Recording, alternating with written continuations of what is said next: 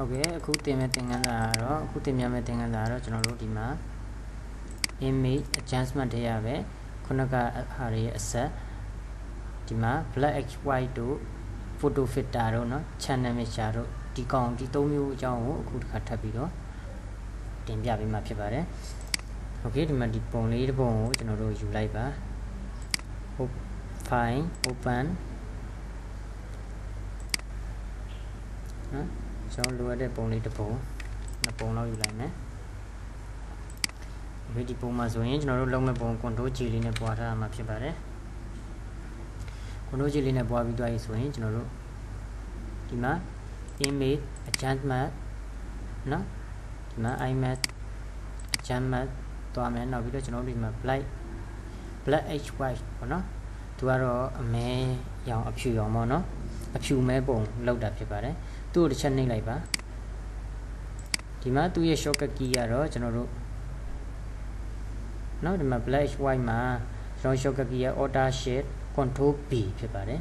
keyboard ထဲကနေပြီး order key ကိုဖိမယ် shift key ကိုထပ်ဖိထားမယ်မလွတ်ဘဲနဲ့ control ကိုထပ်ဖိမယ်ပြီးရင် B ကိုတွဲနှိပ်လိုက်မယ်ဆိုရင်ဒီလေးခုကိုပေါင်းနှိပ်မယ်ဆိုရင်ကျွန်တော်တို့အဖြူမဲပုံလေးတစ်ပုံရလာမှာဖြစ်ပါတယ် Okay နှိပ်ကြည့်အောင် order shift control B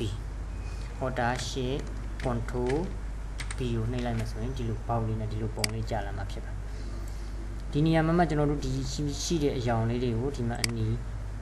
ဟုတ်လားအနီတင်ခြင်းအနီချခြင်းဒီမှာချအဝါရောင်လေးကိုတင်ခြင်းဒီမှာတင်အစိမ်းရောင်လေးတင်ခြင်းနဲ့ဆိုရင်ဒီမှာကြားတဲ့အရောင်လေးတွေတောက်လာမှာဖြစ်ပါတယ်အစိမ်းနဲ့ပတ်သက်တာလေးပြီးသွားရင်တော့ဒီမှာထပ်တင်နဲ့ပြာရောင်လေးတွေဟုတ်လားနော်ပန်းရောင်လေးတောက်ခြင်းပန်းရောင်လေးပြီးရင်တော့ကျွန်တော်တို့ကသူ Okay ကိုနှိပ်လိုက်တယ်နော်ဒါကတော့မူရင်းပုံဒါကတော့ဒီမှာပုံပါနော်ဒီကောင်ကို normal ထားမယ်ဆိုရင်အဖြူမဲပုံပေါ့နော်ဖြူမဲပုံရမယ်ဒါတော့အဖြူမဲချိန်ပါတယ် black white ဆိုတာတော့ဒီမှာ soft light ကိုဒီ normal ပေါက်မှာ soft light ကိုယူလိုက်မယ်ဆိုရင်တော့ကျွန်တော်တို့ခုနကတင်ထားတဲ့အရောင်တွေ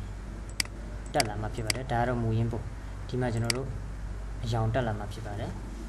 ဒါကတော့သူ့ရဲ့ပုံမှာနှစ်မျိုးချိန်လို့ရပါတယ်ဒီမှာအဖြူမဲထားခြင်းနဲ့ဆိုရင်တော့ normal ပြန်ထားပေးလိုက်ပါ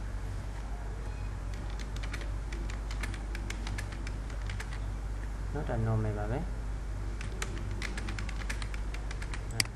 ပုံလေးကိုဖြတ်လိုက်မယ် control G လေးနဲ့ပွားလိုက်တယ်ပွားပြီးဒီနေရာမှာကျွန်တော်တို့ soft light ကိုရွေးထားမယ်နော်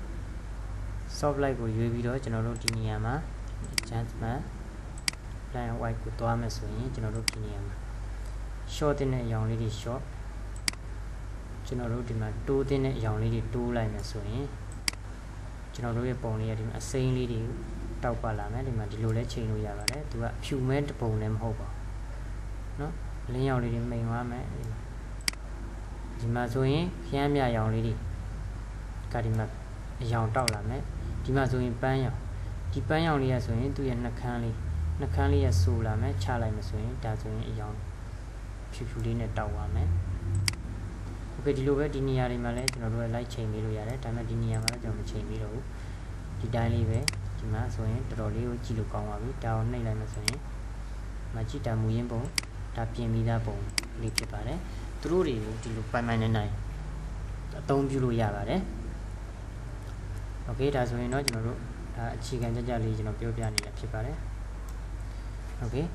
အဲ့ဒါဆိုရင်ကျွန်တော်တို့ control G လေးနဲ့ထပ်ပွားမယ်နောက်ထပ်ပါကိုရှင်းပြအောင်လဲဆိုတော့အခုကျွန်တော်တို့ဒီမှာ black white ပေါ့နော်ဒီအဖြူမဲဟာလေးကိုလုံပုံလေးကိုရှင်းပြခဲ့ပြီးဖြစ်တော့အခု photo filter ကိုသွားမယ်ဒီ photo filter ကိုတစ်ချက်ဝင်လိုက်မယ်ဝင်ပြီးသွားရင်တော့ तू ကတော့တရောင်ချင်းကိုအရောင်တင်တာပါ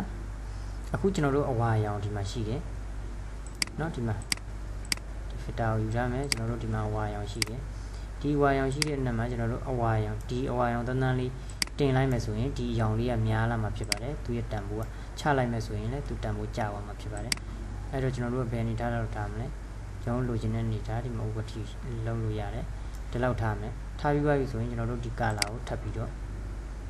နောက်ကျွန်တော်အဖြူရောင်ပိုင်းလေးကိုတစ်ခါထပ်ပြီးတော့တင်မယ်ဟုတ်လားဖြူရောင်ကတော့တိတ်ပြီးတိတာခြင်းမရှိဘူးဒါပေမဲ့တိတာပါတယ်ပါးတယ်ပြီးသွားရင်ကျွန်တော်တို့အစိမ်းလေးဟ ဟာလားအစိမ်းလေးကိုဒီမှာတင်ကျင်တာလားချကျင်တာလားเนาะအကုန်ဆုံးရှိတယ်ဒီမှာစိမ်းလေး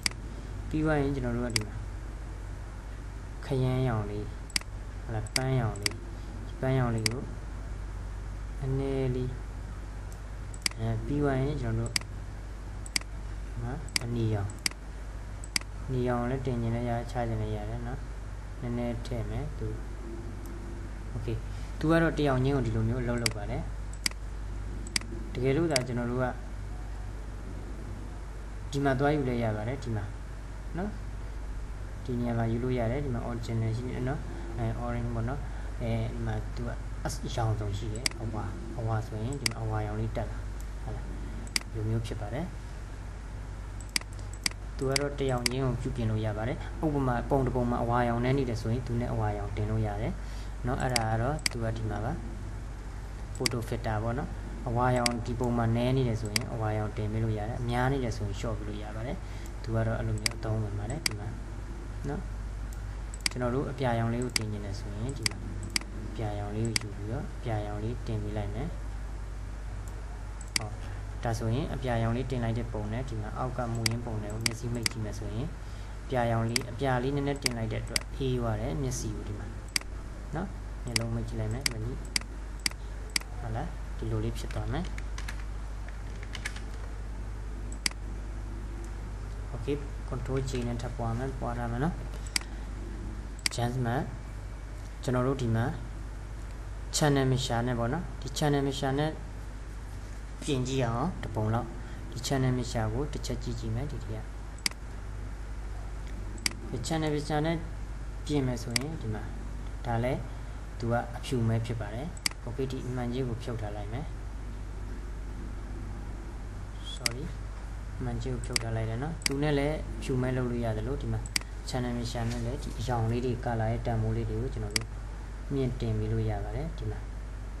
အနီရောင်ဟလာအနီရောင်နည်းနေတာလားနည်းနေကျွန်တော်တင်မယ်များနေလျှော့မယ်เนาะဒီမှာ green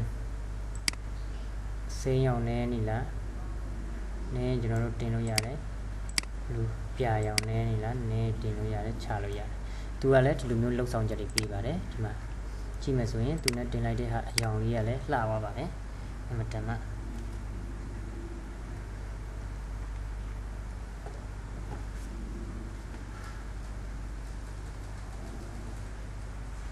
အဲဆိုရင်တော့သူတို့ရဲ့လှုပ်ဆောင်ချက်တွေကိုသိပြီးဖြစ်ပါတယ်